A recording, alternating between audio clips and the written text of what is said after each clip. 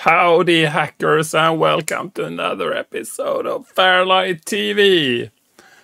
And a lot of people, or a lot of sceners, are well known to other sceners, but some are more like anonymous or less known, but you might know their products you are using on a regular basis without even kind of knowing the face or the voice of the guy that did this. And we are going to meet one of those guys today. Fredrik Åberg, super nice guy, Swede, who used to be in Light.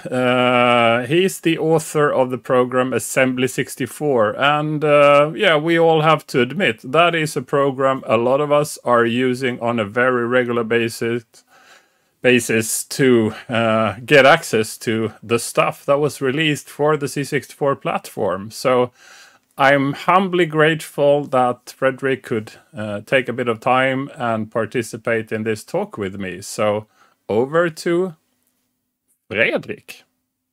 Yes, I am here with Fredrik Åberg, Scooby of, Scooby, who has been a member of a number of groups, and we will go through them. And the main point in this segment is a massive amount of name dropping of Scooby's old group mates. So welcome, Fredrik. How are you today? Thank you. I'm fine. It's a bit rainy, but otherwise it's fine. Yeah, summer died in Sweden. Yeah. So we talked about this when we met at Gubbdata, and all good planning is happening when you're slightly intoxicated. So this is well planned. So look forward to this because of the super nice planning for this. I trust you. There's always a lot of structure in your videos. Yeah. Well, there is sometimes a bit of a structure. So there is you will be able to look forward to two kind of main segments. First is the name dropping and Fredrik's history, and then we will go through Assembly 64, potentially also a bit of a sneak peek on things that will eventually happen and all of that. But stay tuned for that. There is so much name dropping to do before we can do that. Right. So, Fredrik, you basically joined the scene in '89, I would say. That's what CSDB said. And so in the year between, or the 2 years of '89 and '90, you were a member of many different groups. That's some heavy group jumping there. Yeah, it was. I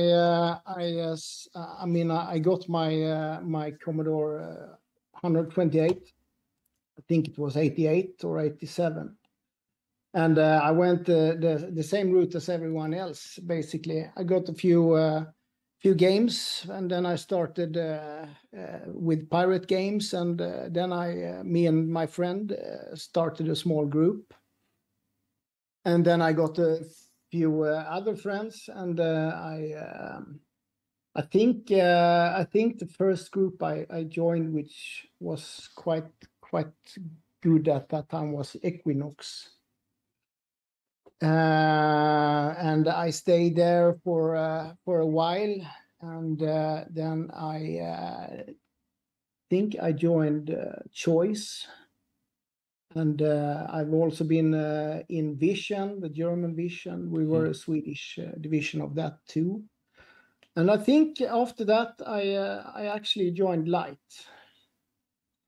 All right, so let's go through those. Future Cracking Service. Was that sort of your first one? We actually didn't crack any games, but we had an idea. Yeah. Well, but yeah, that was my friend. It was quite funny because the day before today, my Hedning, he sent a link on CSDB. He found an old, I don't know if it was a demo, a basic demo or something, but it was from my friend in Future Cracking Service. There was some sort of a demo maker, so you could have a picture, and then there was like a sprite thing, and you can feed it with sine waves and all of that, and yeah. And there was a discussion on CSDB if it was actually you, and you seemingly confirmed it because somebody posted saying, yeah, Fredrik has confirmed this is actually him.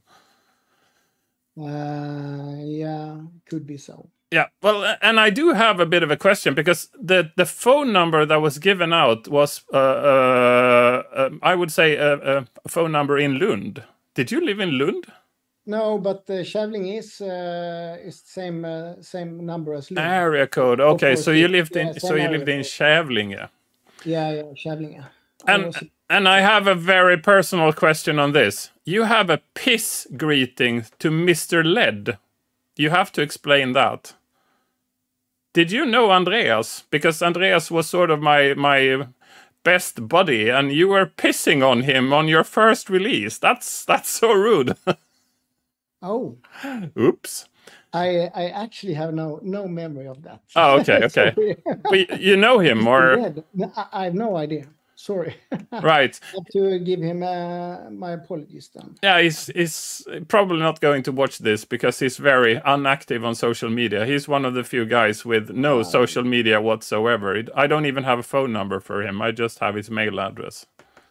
Right. All right. I have no idea. It's So Andreas, if you are watching this, it's not a deep-rooted hate you are sensing here. It was probably a very fluky thing, and you might not even have seen this scroller. You have to watch like 3 minutes into the scroller to even see it. Right. Cool. I was just stunned that you even knew him. So because most people wouldn't even know him as Mr. Led.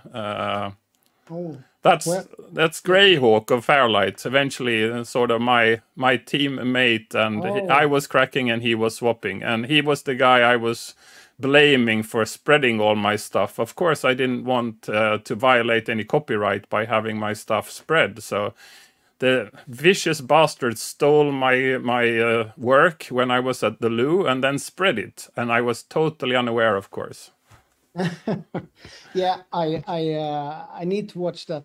Could be fun. I haven't watched. I don't watch myself on video. I really not watch productions that I've been making myself. But maybe I could have a check at that. Maybe. Yeah, you should. I mean, if it's the first one that you did that was sort of spread beyond the very small community, then that's for sure something you should look at. Nice. And we were all kids in the beginning, so don't be too harsh on yourself. No, I won't be. So the next thing I noted here was Equinox, one of those groups with very easy to spell names. Yeah, it was not funny to draw logos and stuff for Equinox. It was like shit. And you were a graphician doing logos and fonts. If I look back, most of the stuff you are referenced for, they are like logos and fonts. Yeah, they are. I did some programming also, but I ended up, I mean, that time you did what basically you were good in. And yeah, that's how it went. I did some code also, but mostly it was at that time it was graphics and so. And from Equinox, if I look at the member list, Verdun is one of the guys I recognize, and he was the one that ended up in Triad, I believe, and not a very long career, but I think he sort of made an impression. Rather good coder guy, I would say, and yeah, he was really good coder. Yeah. He was. I think he was the main coder of Equinox. Yeah. And then he joined the army and doing his military service, and then things sort of drifted away from there, I guess. Yeah. Then the next group I have a note of is Rising. Oh. You were a member, and if I look at the member ranks of Rising, and here I of course wouldn't know if you were a member at the same time as the other guys, but Rising members, notable Rising members would be Cash, now in Triad, Ogami, who joined FairLight after, and The Spy, whom most people would know from Flash Inc., together with Morpheus, I guess. So he was sort of the other guy that people would know from Flash Inc. Yeah. Are they people you know from there, or? Yeah, I know them, but I've never been a part of Rising. Not that I can recall. Okay, I'll delete that. No. So So, just so you know, the Rising was a group that was available at the time, but Fredrik wasn't a member of it. So now you know. Yeah, I could be wrong, but I have no memory. It could be that you just gave them a logo and you were noted at that. And yeah, could be. So I had a friends in Rising, so that probably. Cool. And then Vision. So German group, you were the Swedish branch together with a few others. Yeah. So tell us about Vision. Yeah, it was basically a few guys from I think it was Choice before, and then we decided to join Vision with a few of my friends from Camelot also. Yeah. Asnost and Spinks and everything. That Danish section from Randers. Yeah. So yeah, we were. I mean, it was. I don't think it was a quite long time, but yeah, we did some nice productions and so. So let's take Choice first then, and the only guy I note as being somebody I know from there is Sky, now in Bite Rapers. Right. I wasn't aware he had been part of Choice, but so no, not me either. Okay, you didn't know him from there, I guess. So no, Vision, if I read a number of names who have been members of Vision, Hein, I guess that's Hein Design, right? The graphician, Dutch, super Dutch. Talented guy. He hasn't been around for a number of years, but really cool. Crossfire, who has been in a number of groups, cracking a lot of like easy to get originals. So he's cracked for one of those mercenaries for hires, basically. Dishy, I think I know as well. And then Gröpas, the main coder for Vice now, was also in Vision. And then you mentioned Glasnost. That's Camelot, right? Yeah, Camelot and Spinks. I think it was 4 or 5 guys from Denmark. Yeah. Jukke. Joachim Jukke. I know, but I don't know if he was part of that.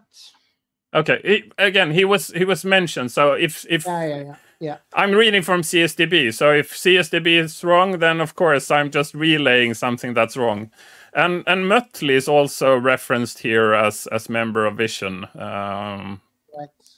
Ruff, Hubba, Curlin, German cracker, has been around for a long time. Yeah. Jabba, is that the Swedish coder? Jabba, he's from he's Skåning from Staffanstorp, basically. Good shit. Staffanstorp is good shit. Yeah. So he's Swedish. He's not active today, but he was really great coder. Was he then also... Yeah, we will get to whoever joined Light, because I have a long list of members of Light as well. Then I have something called Warrant. Was that something you were also a member of? Or? Yeah, those were friends from Helsingborg. Yeah. Smooth and a few Skyhawk and a few other guys. But I hanged out a lot with them. Was this before or after Vision? Because this was not very easy to tell if looking at CSDB. Yeah, I think it was before Vision. Okay, so we will not re-record this, but for my own remembrance, I will edit the script document to put it before Vision. Jabba was there as well, and Wizzy. Wizzy, yes. So one of the guys that we meet on a regular basis now on parties. At Gubbdata and so. Yeah, for sure. No, yeah. Yeah, Wizzy is a good friend. We have contact today, and we have been having contact through more or less throughout the years. Yeah, cool guy. Like him a lot. Really great guy. And now we're actually looking at Light. So and again, CSDB calls you a member still, and the only active member of Light. But you're also a member of Genesis Project. I have two questions. Which is it? One or both? And if you're a member of Genesis Project, what went wrong? But let's take the first question first. Are you still a member of Light or not? Yeah, I guess we all are members of Light, but as you said, there's not many people active from Light. So, and it is an unwritten rule that you're allowed to be a member of one old group and one new active group. So basically, you can also choose another group if you want to, Bacchus. No. If no, I could not. That would be like technically impossible. So let's go through a number of the members here. First of all, I must say that Light is one of the really classic Swedish groups. Flamingo, who turned to be CTO for Spotify. So I know Andreas, I think he was the first CTO of Spotify, and then he was succeeded with Flamingo. I met him. He was working on one of the companies that did A2P SMS before even the term SMS A2P was coined. So I've met him professionally there, and yeah, really cool coder. Jabba, cool coder. Goblin. So you brought Goblin from. Was he in Vision as well, or no? No. Sorry, this is Matthias Joknik. Agile and Light and maybe I don't know, maybe some other group. But he, I met him later. I met him first in Light. And I'm not really sure, but there is a German Goblin as well. But this is the Swedish Goblin, right? Yes, this is Swedish Goblin. Matthias of Joknik. Yes. Right, and the BMW nerd Indian is here as well, Jörgen. So I guess he was cracking for Light, right? He was a cracker, yeah. We had a good cracking section also. Ended up quite high in the ranks. Yeah, and I should mention because now there is sort of the bunch of people that left for Censor. That would be Euskera, Psycho, Kontring, Bob, Dragon, and Shark. Yeah. Big bunch of people that form like the spine of Censor. I don't know if they went to Triad first and then to Censor, but a number of rather prominent sceners. Few of them went, I think they went Triad first. Yeah. And then they wanted to have new Triad, and eventually it became Censor. That new Triad was more Censor. And to be honest, I've also been responsible for nicking a few of the Light members. I nicked HCL and Vodka, where Vodka is still a member of FairLight, and HCL is part of Boost Design, I guess.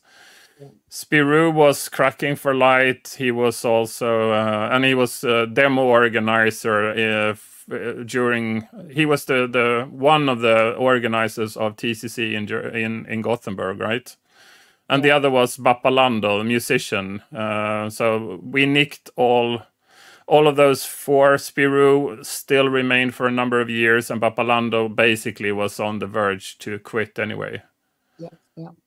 Well, this Bappalando lived in what was that, Borås, or where was that party with the hockey hall, the really freezing party? That was that Alingsås? Alingsås, it was. It was surely Alingsås. Yeah. Cool. And Bappalando was there. I remember. I scanned a few photos, and I remember he was on one of them. Yeah. He's not been around for a number of years, or I don't know him personally anymore, but he's not been a senior for a number of years at least. Spirou is a deputy professor doing defense systems so he's IT professor. So and this Genesis project, the unfortunate you joining Genesis project, what went wrong here? And this is a standing thing that I should have a bit of a nagging on Genesis project. Thanks, Hedning. It's all for you. Actually, I mean, I turned up. I started. I actually started. I recollected my old, or I was about to recollect my old computer in 2014, and then I realized that I have thrown everything away. So 2014, I bought my first C64 again, and yeah, I got a few new friends, and Henning was one of them. So I think 2015 I turned up at Gubbdata, and the same 2017, and the same 2018, and I was in Light then, so which was probably only, or it was only me then. So finally I took the decision to get a few friends who were active, and yeah, so it was Genesis project. Great. I've had the discussion with the Sarge that you can actually be in a group and be comfortable in a group, but do other activities for others. You don't need to join them to kind of be friends with them, and you are allowed to socialize with people outside of your group. So, but yeah. Well, if you are the only one, you're the last of the Mohicans. I guess that's sort of eventually. Then you have a little too few friends doing work with you. Yeah, basically, and I mean that's not a problem nowadays, really. I mean, we're all friends, but yeah, I thought it was nice to join someone, and I had a lot of friends in Genesis project, so it became quite natural. Yeah. So and then here, so you had a period where you basically faded off and eventually regained the interest. So. And possibly we should tie this to Assembly 64. What did you do when you started again? What sort of project did you undertake? Yeah, first I bought one 64, and then I was like, if this breaks, I maybe need another one. Yeah. So I get another one, and then that's how it starts. What if that breaks? And I realized I need a few more. So I bought a few more, and then I got on one of my purchases, I got a hold of 1541 Ultimate one. Mm-hmm. And yeah, it was really cool. It was not this one, because it was the one with the micro SD card, which you actually had to insert with a knife, and it was a bit annoying because sometimes it slipped and you had to open the case and so. And so I mean, if you downloaded stuff on CSDB a few times a week, you had to repeat this procedure. So I wrote a crawler for game-based, just to get all the games that I wanted to play again.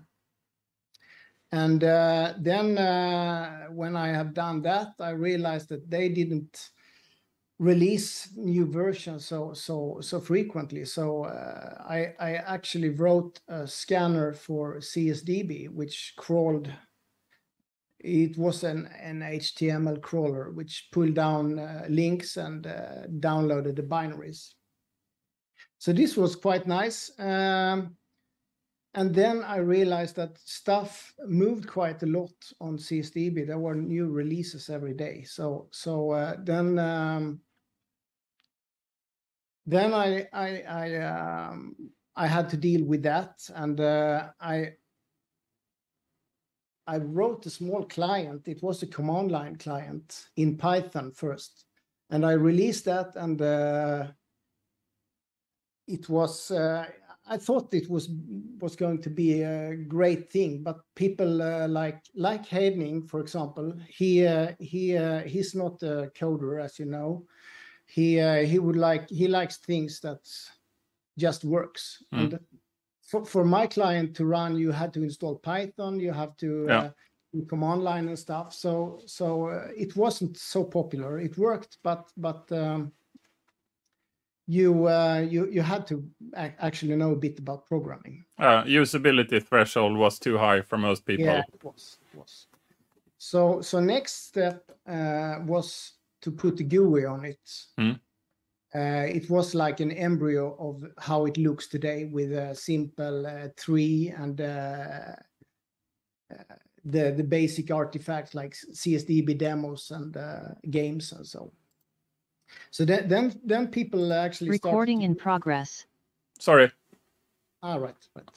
Yeah. So then people actually started to use it quite a lot, and I got in touch with, because it's not very nice to crawl HTML a site, because it takes a lot of resources out of the site. So I spoke with the guys at CSDB, Klaus. So I actually got him to write APIs for me, so it wouldn't be so nasty and heavy towards CSDB, because a lot of people write crawlers. So they were a bit annoyed when people were not nice to their site and so. So yeah. So I have a pretty nice entrance towards CSDB, and I can effectively pull stuff from the site.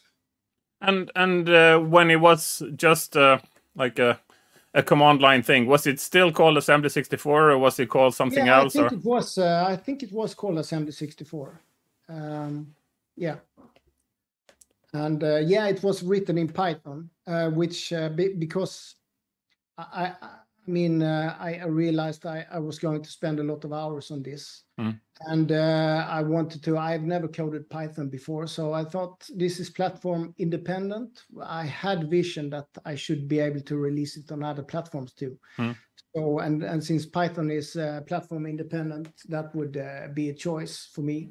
I've in my profession I'm a Java developer, so I was pretty good at Java, and I wanted to do something new, so I chose Python. But after that, I had another friend who wanted to have a Mac client, and it turned out that it was impossible to get that working, because I've chosen a GUI framework which wasn't platform independent, and so I decided to rewrite the entire thing in Java, and a framework called JavaFX, which comes along with Java nowadays. So that's what you look at basically today when you open Assembly64. And the cool thing about this is that it is Java, it is platform independent. So I actually only have to maintain one code base.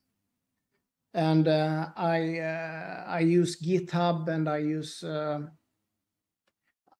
a few. I have a PC, I have a Mac, so I actually just compile the code and do binary distributions to everyone. So that's really nice. Cool. So we should have a look. Before we go to the next part, I would like to remind you to subscribe, like, and most importantly, share. I know that retro computing is something that a lot of people are interested in, and they would like to kind of get their hands on or get access to stuff that's relevant to them. So if you have found this and know about a number of people whom you think might be interested, please do me a favor and share with them. Just do it. Thank you. Right, now we've changed settings to watch Fredrik's screen here, and we will see the details of Assembly64. So if you've used the program and don't know the tricks, this is how you do it. If you haven't seen the program, shame on you.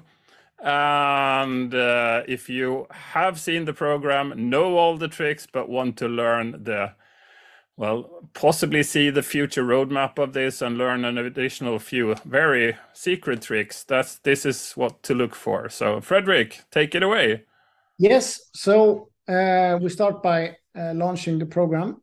Oh, that's so nice. That's so nice. Yeah, it is really nice. We'll speak about, I guess we speak about Sarge and me a bit also in this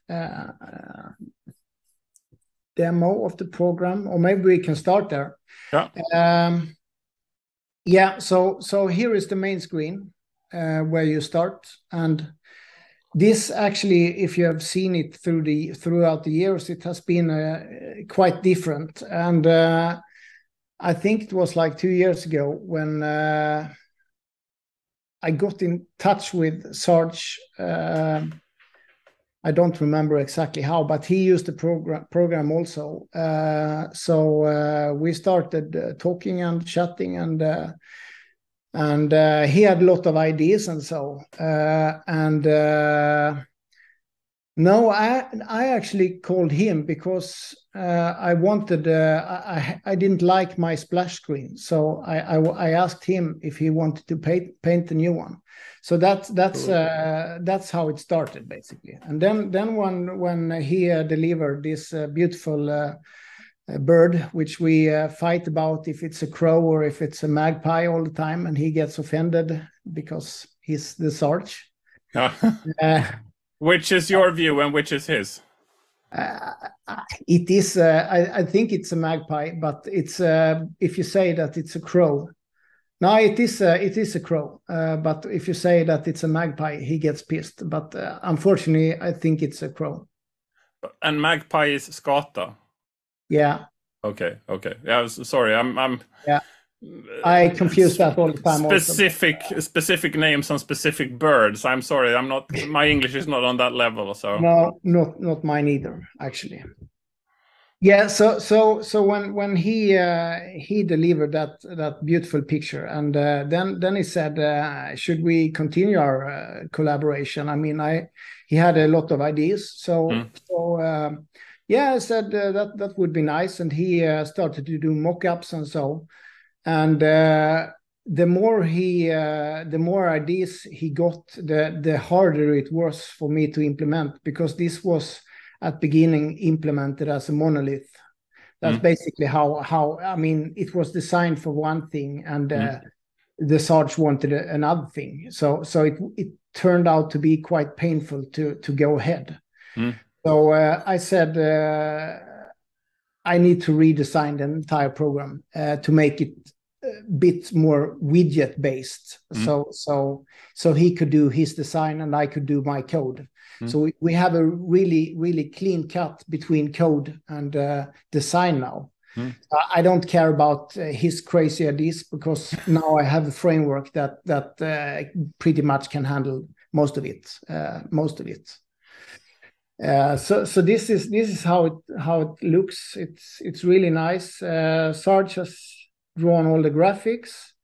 He has done all the mock-ups, and I have implemented the code behind it. So yeah, this is. Should we have this as a small demo how it works? Yeah. Well, take it away. I mean, I would imagine that a number of people are interested. First of all, those who haven't seen it, and. Yeah. So yeah, let's like the elevator pitch. What does the program do? Why should people download this? The absolutely most used feature, and this was since release 1.0, is to download stuff, and that's why I wrote it from the beginning. And then I made it available to everyone. But basically, you do like this: you add an archive, you choose your path. Yeah, I can do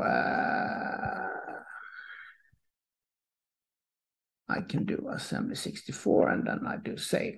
So then it pops up here. I can drill down here, and I get a view of everything that I can download and install. So now this is a folder on my MacBook, but for most people it's a USB drive. Which you use in your Ultimate 64 or so, or equal. So this is your local repository now? This is my local repository, and here gray means that nothing is installed. So now I could really easy right click and install, and it downloads from my server. So there is a backend to this also, and where I have my database of users, I have all my artifacts, I have I have a lot of stuff that I've developed throughout the years. So what it did now is basically download the zip file and extract it. And now I can drill down in the zip file and or the folder, and I can see what it installed. So, and I can actually look, and if I want to, I can go to emulators and I can add an emulator. Now I have a few Vice emulators.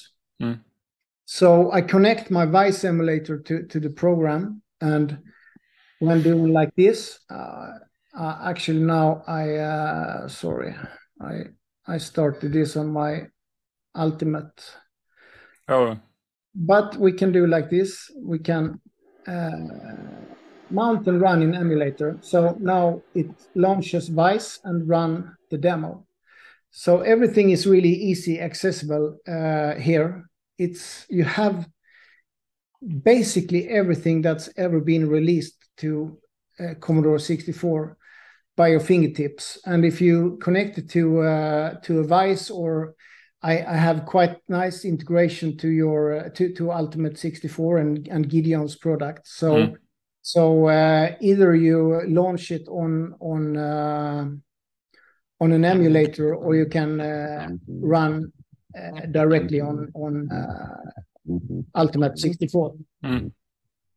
Yeah, so this remote run that was a rather late addition in compared to looking at the entire product life cycle, but super nice. I can show it right away. Is that the IP address of your Ultimate? That is, I can scan my home network to see which Ultimate products I have that response, and now they are already. You have 3 of them. Yeah, I have actually a lot more, but only 3 online. So.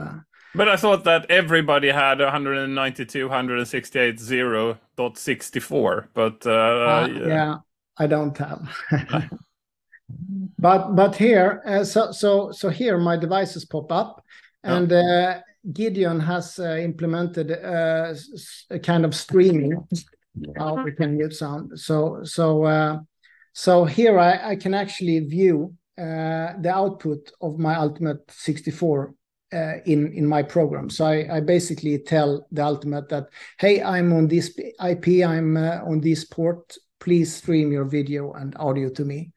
So in the background here is my Ultimate, and here is my streaming device. Nice. So that's really nice. That's really cool. That's so cool. It is really nice. And I can turn off and I can mute sound. I can actually launch a keyboard also to type.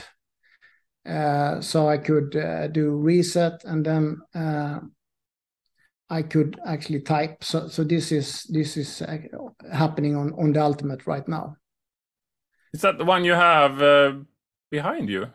Yeah, it's that one. The one on the right? Yeah, that one. Cool. Yeah, that's... So I can run commands from this window executing on that machine. But it's really neat.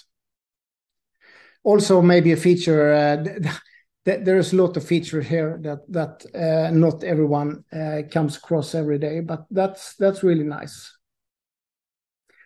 So, yeah, people use this a lot. And as we discussed in the beginning,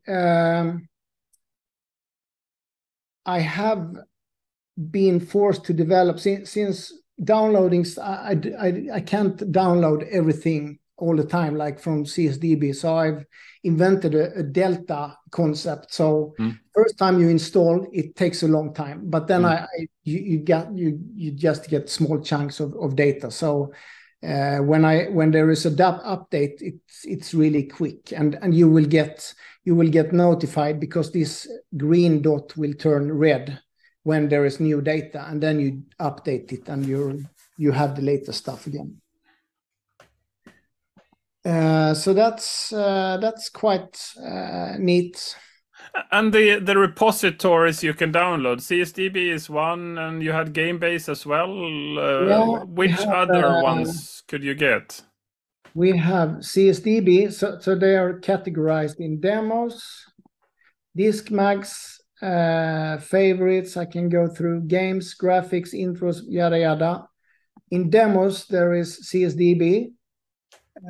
There is a few different cuts, and so we have 64.com. We have Guybrush, which is my own repository, because I do not compete with anyone, but I will talk a bit about that later. But I found programs that I wanted to upload on CSDB, which was not scene related. So I uploaded a few non-broken games, and I got a lot of bad feedback on that, saying you can't upload this. But I felt like I don't want to throw it away, so I created my own repository, which I can install basically what I want in. What sort of program is that? I mean, I thought that CSDB wanted everything that was CSDB is scene related. So something which is not scene related. Yeah, we can see here. We can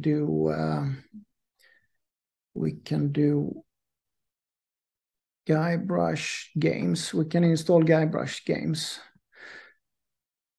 So this is like games that I've found, which not everyone is on CSDB, non-broken. There are tools, and there are a lot of with a lot of stuff that doesn't have a clear place in CSDB.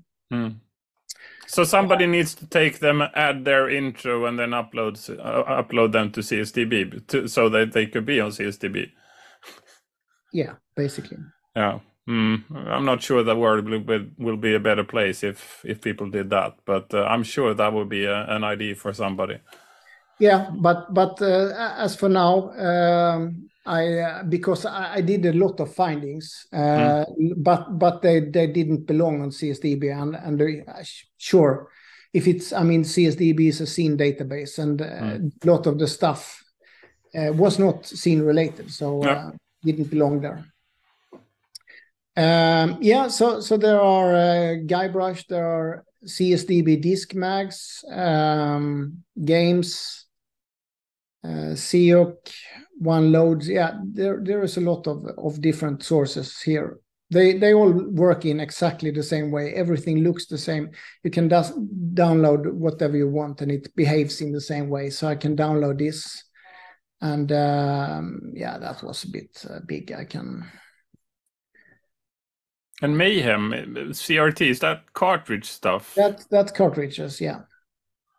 Okay, and originals, is that tapes or discs? I think or it's, both. I think it's original images. I don't know what it's called now. I don't remember, but I think it's games. Yeah, but I mean, are they tape games or disc games? I should have seen this. It is Elvira, that's disc for sure. D64. Okay, so it's disc images, like nibble disc images. Nibble, yeah, exactly, nibble discs. So yeah, that's graphics, same. And nice thing is that you can you have a top 200. You can cut them in different ways. So it's you can if you look at the demos, you could browse through every year the top 20 demos of each year. So you can do a lot of, and this is metadata which I have downloaded from CSDB. So a lot of funny things you can do with that.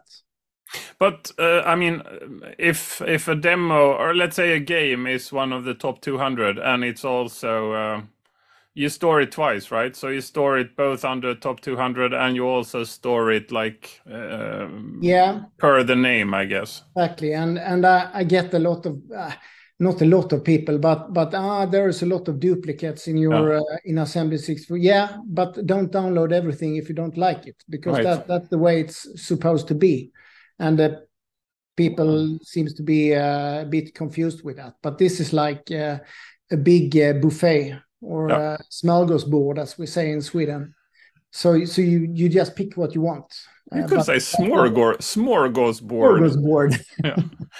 So I mean, we are optimizing nerds. We are doing a lot of things. If you crack a game and you remove the 2 jump addresses to init and play, and change the game to jump directly into the location of the music routine, and hope that you will gain a block by those changed 6 bytes. If you do that, then duplicates of any sorts would sort of annoy you. So it's a picky crowd when it comes to optimization. Yeah, it is. Right. So I think enough said about this. This is a tree that you drill into, and you download what you want. You can from here you can do you can mount a disk, you can run it, you can send to Ultimate, and so on. That's the basic idea. Yeah, the total front end for downloading and then also playing like everything that was ever released on the platform. It's it's super amazing. And if this is news to you, welcome out from under the stone where you have been hiding all this time. It's one thing you should have known about, because this is the shit. Yeah, it's really nice. So basically, this is what most people use. Yeah. I have everything in a database also, so you don't have to download. I mean, you don't have to download zip files. You can just use the database. We can search here for a light. I heard of them. Yeah, really good group. We can. So this file is actually sent from the backend servers. So and since it's not many 175K, it goes really quick. So this is retrieved from the server, and I can launch instantly. So actually there is, and I can send to my Ultimate here also. So there is actually no need to download the zip files. If you only reason why you want to do that is if you don't want to sit with your modern PC with your Ultimate. But if you run in an emulator, there is no need to download the zip files. So yeah, you have basically the filters. A lot of them you can recognize from CSDB. Group, year, handle, event. Yeah, really, I use this myself. I think it's easier, and it's always online. So I do encourage you to use this instead, if so.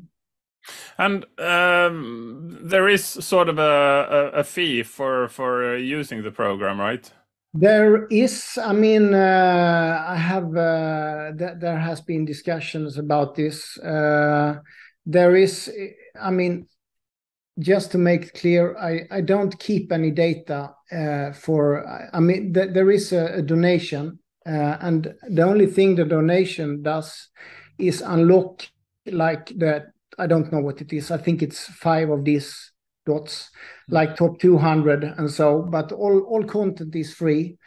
But if you donate, you support my work, and you get a few. You get a few of these cuts for free. And the initial thought about this from the beginning was that what people doesn't know is that it's this is quite back-end intensive. So I've been fortunate enough to have a server at a hosting company called Hostech. And the reason for, I mean, since most of the people are really fine without this one, and these collections are, when there is no delta, since it's like a top 200, I need to reload these every time content update. So if you don't donate, you will not be able to cause this load towards the backend. So, but of course, I mean, this is not. It costs a lot of money to keep all the platforms. I mean, I have to have MacBooks and so to just recompile the binaries. This is like supporting my work, and this is a project of more than 5,000 hours. Yeah, I mean, the hours and your personal equipment, you can always debate on that. But the fact that you have external costs towards a hosting provider, that couldn't even be debatable. Even if you're a cheap ass person, I mean, chipping in a bit to contribute to the fact that Fredrik has significant costs for running this for the benefit of everybody should be a really good reason for you to pay. Yeah. And we should say thank you to Hostech for doing a great job as well here, I guess. So really so. So that's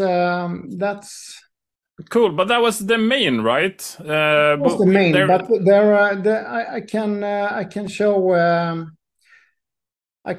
a few other things. There is a seed player, and this is the work of other. So I don't. I do not develop all this. I do not reinvent the wheel all the time. So this is a guy who have written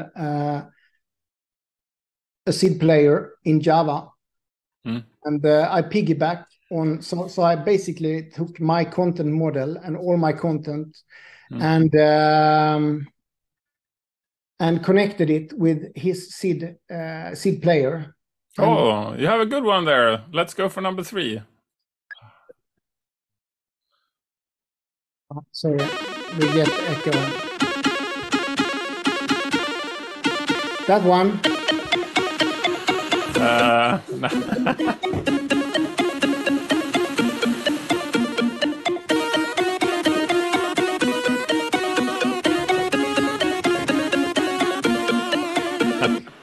No, that was that's flex stuff, and it's good. And of course, I meant the one that.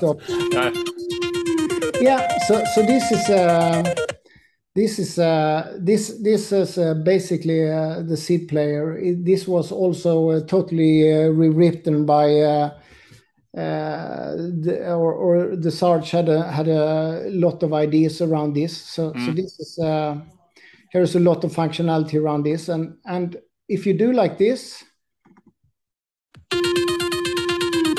We retrieved all them. This is metadata coming from CSDB.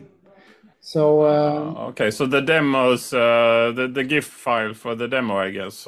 Yes, it's downloaded from CSDB and cached. So there is we use quite much metadata, and also this is connected.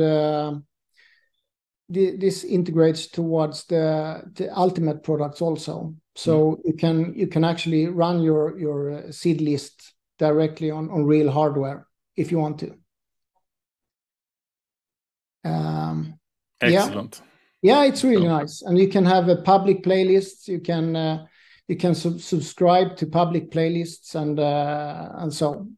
So there is a lot of functionality, and I encourage everyone to right click and see what's behind the menu, because there is a lot of functionality that's been developed throughout the years. And this public playlist, could I make a playlist and then publish it some way? How do I do that? Yeah, so I can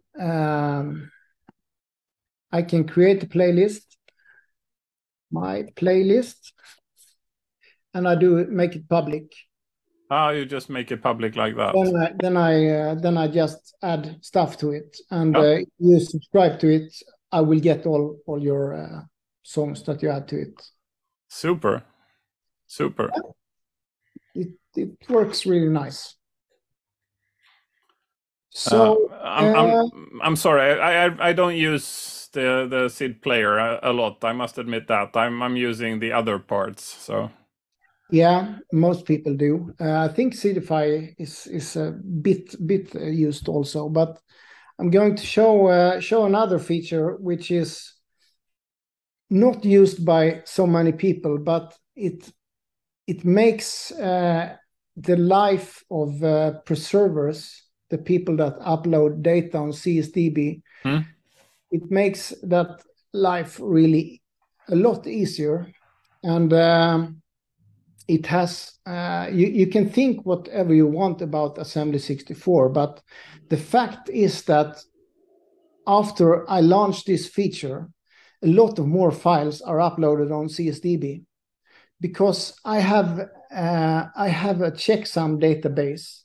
So I actually have ID of all files that exists, and it's really easy for me to point out on a D64 file which files are findings and not. So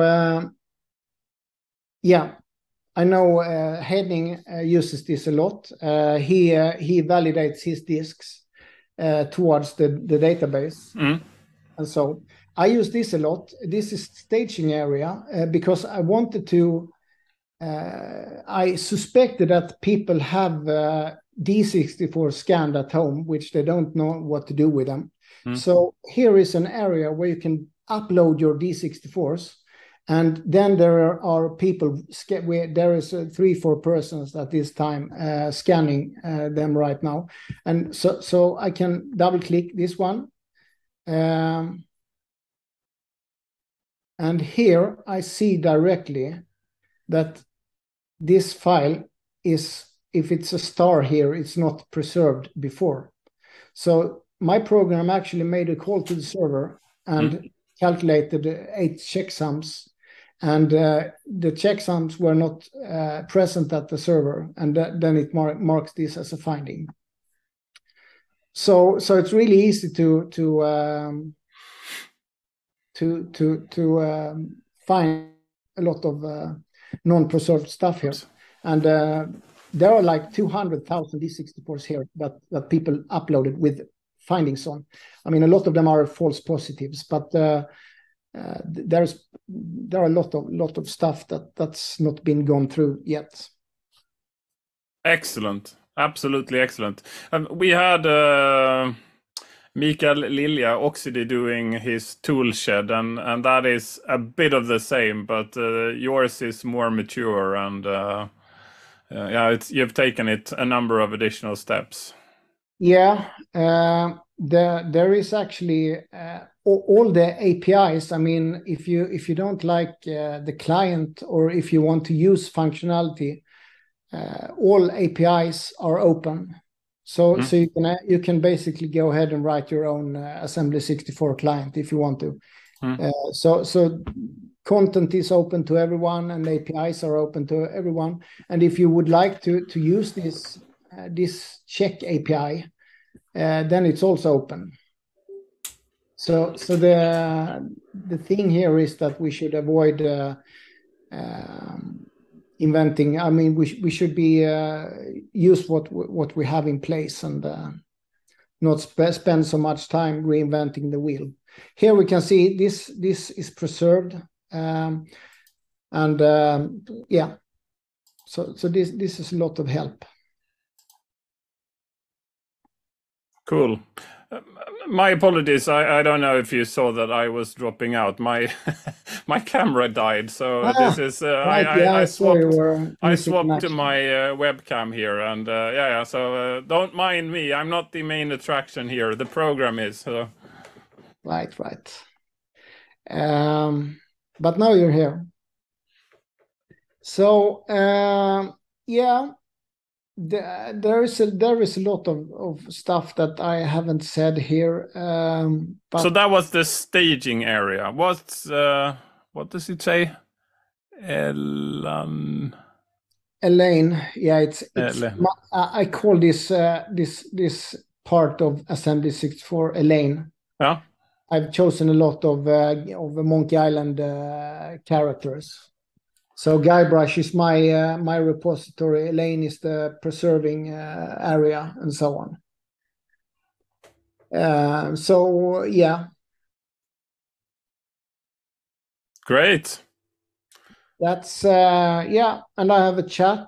There is news, and there is actually charts also, which we again use CSDB metadata. So we actually there is in the descriptor for a file there is a field with rating and so we use that to make top lists and so. But that is the same top list as CSDB, I guess, then, because there is like a statistics feature of CSDB as well. Yes, it's the same. Yeah.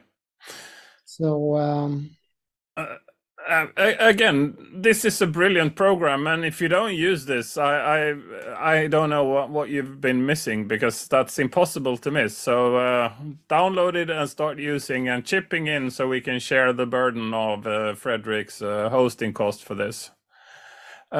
Wasn't there like a upcoming web development where you don't need the client and stuff? I'm working on web seed player. Yeah. But and there will be a web part where you can search and download stuff also, but it will not be as good as this one when it comes to integration. Because when you're in a web environment, you have this sandbox around it, and you can't beat this since it has full access to your computer. When you install this program, you basically say, "Hey, I trust Fredrik. He will not delete my C:" and so. So I can write data. I mean, I have a folder where I keep track of the program's state and so. But there will be a web stuff. I'm developing this right now. So